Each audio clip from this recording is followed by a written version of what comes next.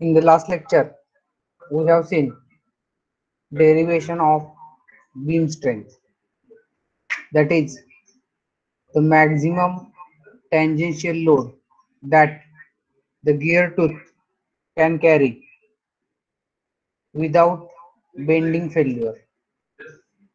Therefore,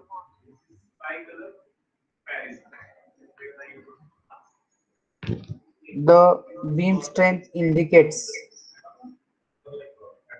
the maximum capacity of the gear tooth to carry the tangential load. Therefore, because of that tangential load, bending moment will be there at the base of the tooth, and because of this bending moment, bending stresses will be induced in the gear tooth. Therefore, we have to determine that bending stresses or permissible bending stresses. Therefore, the gear tooth or the tooth of the gear is subjected to fluctuating bending stress as it comes in contact with the meshing tooth. The stress time diagrams for gear teeth are illustrated in figure. Now I will explain the figure, then afterwards you have to draw the figure and you have to write down this. Now this is the driving gear. It is rotating in clockwise direction. In between driving and driven gear, idle gear is there or idle gear is there. Idle gear is used to bridge the gap between driver gear and driven gear. It is the first function, and second function is to achieve the desired direction of motion of the driven gear. For that, idle gear is used. Now this is the stress time diagram for driving and driven gears. Therefore, in one complete revolution, you are finding that the stress on the driving gear and driven gear remains same. Value of the stress, that is sigma max, remains the same. But in case of idle gear, you just see stress is maximum at this point, that is above the zero line, and below the zero line also stress is existing. Therefore, that is minimum stress, sigma maximum and sigma minimum. Therefore, because of this maximum and minimum stress, since in the diagram it has been written here sigma max below the zero line, but we are knowing that below the zero line value is negative. That's why I am considering that this stress is at sigma minimum and this stress is at sigma maximum because it is above the zero line. Therefore, the variation of stress from maximum value to minimum value in one revolution, it is known as fluctuation of stresses.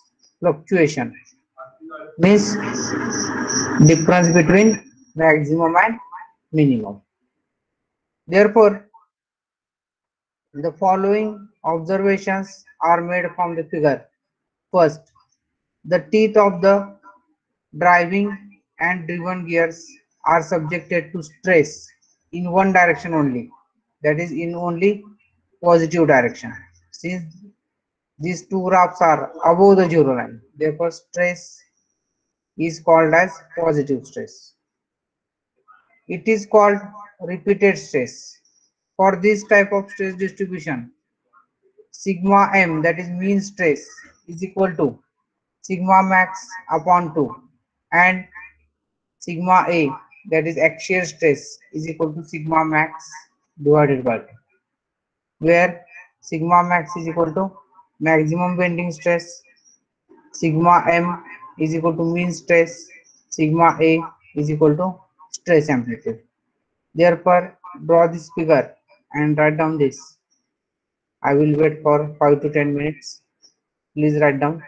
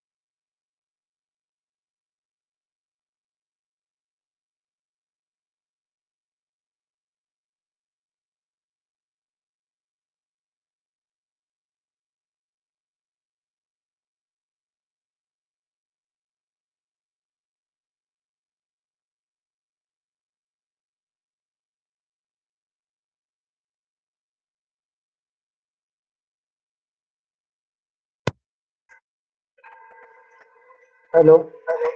I think you have completed. The teeth of the idler gear or planetary pinion are subjected to stress in both directions as shown in figure C. It is called reversed stress. For this type of stress distribution, sigma m, that is mean stress, is equal to 0, and axial stress sigma a is equal to sigma max. Since the teeth are subjected to fluctuating stresses, Endron's limit stress SE is the criterion of design. Therefore, the maximum bending stress is equal to the Endron's limit stress of the gear tooth. The Endron's limit stress of the gear tooth depends upon the following factors. First, surface finish of the gear tooth. Second, size of the gear tooth. Third, reliability used in design. Fourth, stress concentration in the gear tooth. Fifth, gears rotating in one direction or both directions.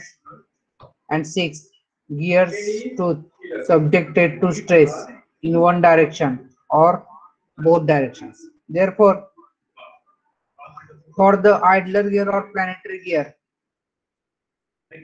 two types of stresses or stress distribution will be of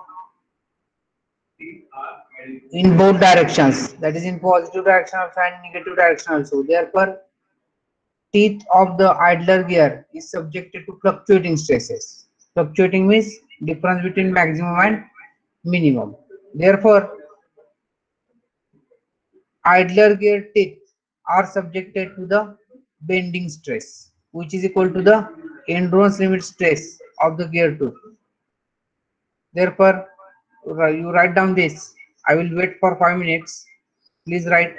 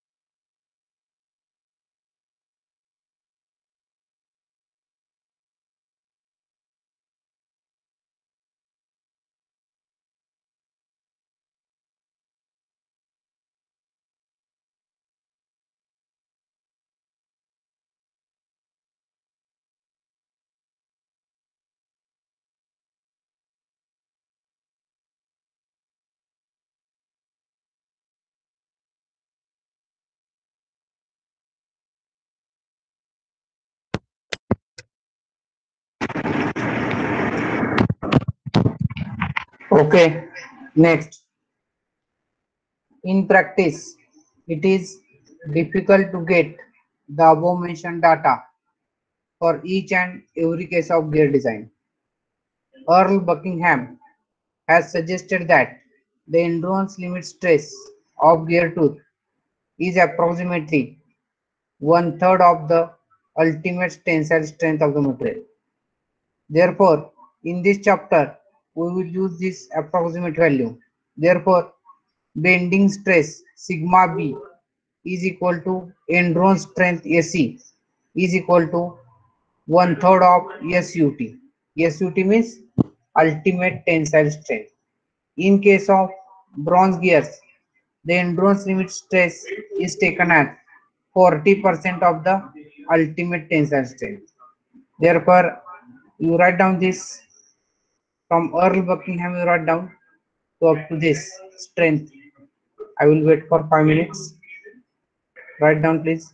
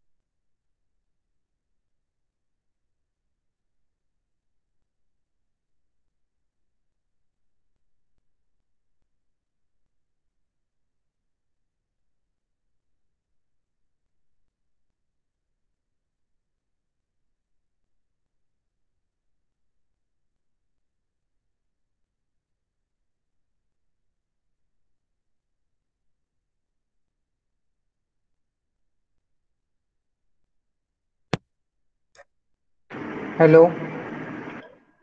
Effective load on gear 2.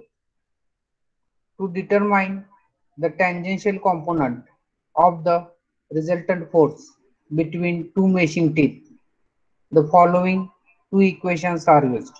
First is MT, that is torque transmitted, is equal to 16 to 10 raised to 6 into kilowatt divided by 2 pi n. Here kilowatt means you have to substitute power in kilowatt, and tangential load or tangential force PT is equal to 2mt divided by d, where small d is equal to pitch circle diameter of pinion or gear. We are knowing formula of pitch circle diameter is equal to module into number of teeth. The value of the tangential component therefore depends upon the rated power and rated speed. In practice or in practical applications, the torque developed by the source of power varies during the work cycle. Similarly, the torque required by the driven machine also varies.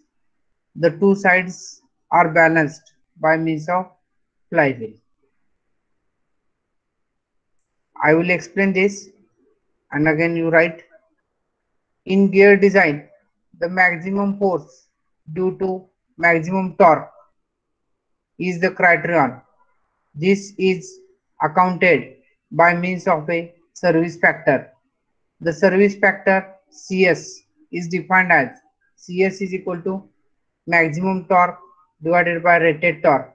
Therefore, CS is equal to MT max divided by MT, which is equal to PT max divided by PT, where PT is the tangential force due to rated torque MT. Therefore, rearranging the terms, we are getting PT max is equal to CS into PT. For electric motors, CS is equal to starting torque upon rated torque. The values of service factor are given in table 4. The examples of driving and driven machines with different working characteristics are given in tables 5 and 6. Therefore, table 4 indicates service factor for speed reduction gearboxes. Now, first column is working characteristics of driving machine, uniform, light shock, medium shock, and in second column again there are three columns: working characteristics of driven machine, uniform, moderate shock, heavy shock. Therefore, for uniform working characteristics, for driven machine service factors are 1, 1.25, 1.75. For light shock, 1.25, 1.5, 2.0. For medium shock, 1.5, 1.75, 2.25. Similarly, we will see tables 5 and 6. Table 5 indicates examples of driving machines with different working characteristics. First column, characteristic of operation. Second is driving machines. For uniform characteristic of operation, driving machines are electric motor, steam turbine, gas turbine. For light shock, multi-cylinder IC engine. For medium shock, single cylinder internal combustion engine. Now table 6. Table 6 indicates examples of driven machines with different working characteristics. Therefore, characteristic operation again uniform. Driven machines are generator, belt conveyor, platform conveyor, light elevator, electric hoist, feed gears of machine tools, ventilators, turbo blower, mixer for constant density material. For medium shock, driven machines are main drive to machine tool, heavy elevator, turning gears of crane, mine ventilator, mixer for variable density material, multi-cylinder piston pump, feed pump. For heavy shock, press, shear, rubber, rubber duff mill, rolling wheel drive, power shovel, heavy centrifuge, heavy feed pump, rotary drilling apparatus, briquette press, pug mill, etc. Therefore, these are the different characteristic of operation along with driven machines, driving machines, and service factors. Therefore, you just write down this effective load on gear tooth. I will wait for 5 minutes for each slide. Please write down.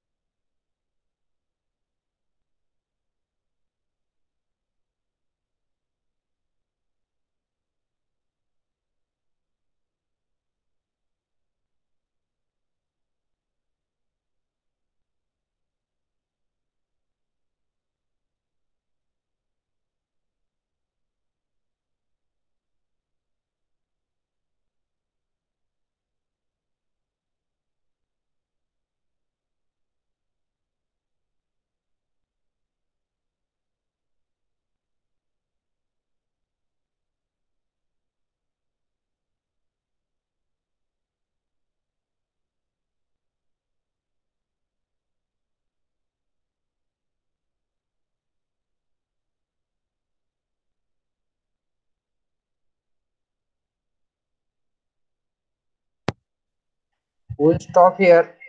Please write your numbers. Enter only one time. We will meet in the next lecture. Thank you very much.